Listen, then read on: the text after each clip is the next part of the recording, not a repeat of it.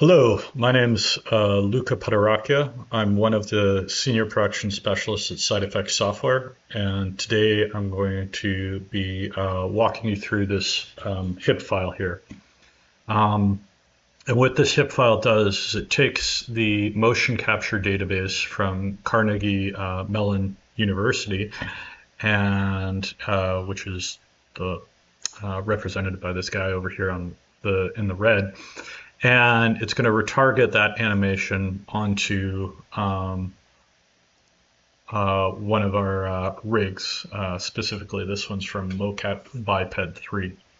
And the Carnegie Mellon University is quite large. There are thousands of clips. So we're going to basically figure out a system to retarget all of the clips in that database and have it fit with our skeleton.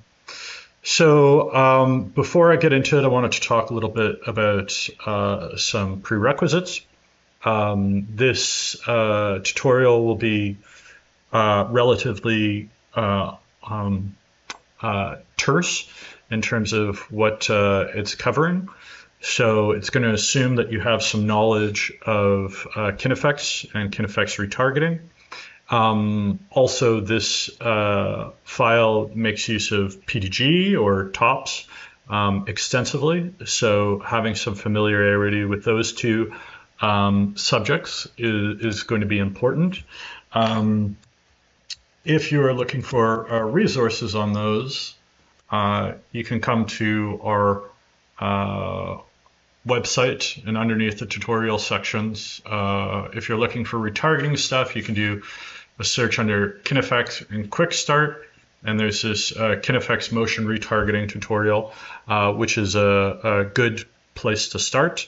There are also a whole variety of other kineffects tutorials, some which are made by Side Effects and some which are made by other people that you can kind of take a look at and make use of as well. In terms of PDG, we have a lot of PDG specific tutorials that you can look at. If you've never looked at it before, I recommend this tutorial, which can be found in the same way. It's called Create a Task Workflow to Build Cities. And this is, unlike the other tutorial, is not a video tutorial. It's basically a document. So you download a PDF, and there's some scene files, and you follow along with that. And it's quite good. Will give you a good basis in PDG and a good kind of place to start. Note about the Carnegie Mellon library. So this is the website. One of the things here is they outline the kind of terms of use. And I'll just kind of highlight this section right here. The data used in this project was obtained from mocap.cs.cmu.edu. The database was created with funding from the body that they outline here. So yeah, the HIP file itself has a few different sections. So the first is a manual retarget. So this is just retargeting a single clip, so you get an idea of how it works. And also you can just kind of visualize and test it.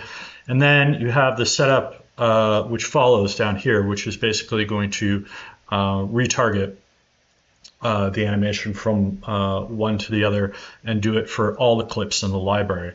This workflow takes advantage of PDG to get this done, and our PDG graph is in here.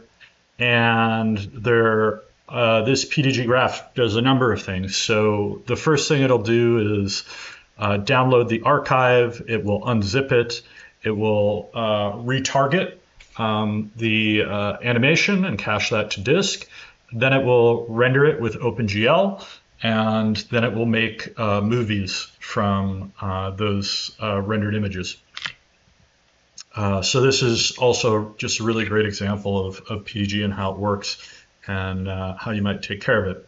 There are some nodes to render the result of that, and also a system for procedurally setting up the camera to render what we want to render.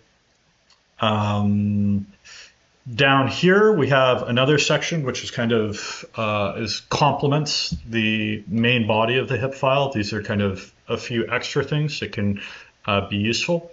So I have a section on smoothing the clips and different mechanisms to do that. So that's worth checking out. These are kind of done in isolation, but if you wanted to take those and apply them to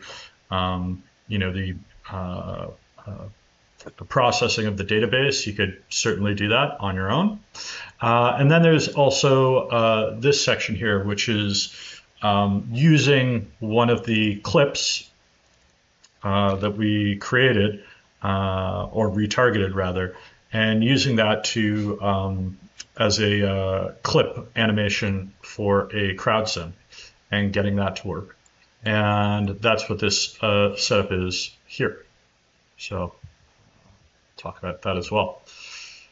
The other thing that I'll just briefly mention is I've created this tutorial in Houdini 19.5. This is a kind of newer version of a tutorial I created in 18.5.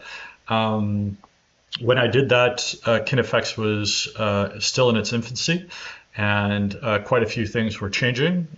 So it became antiquated pretty quickly, which is why I've made this video. All right, I will see you in the next one.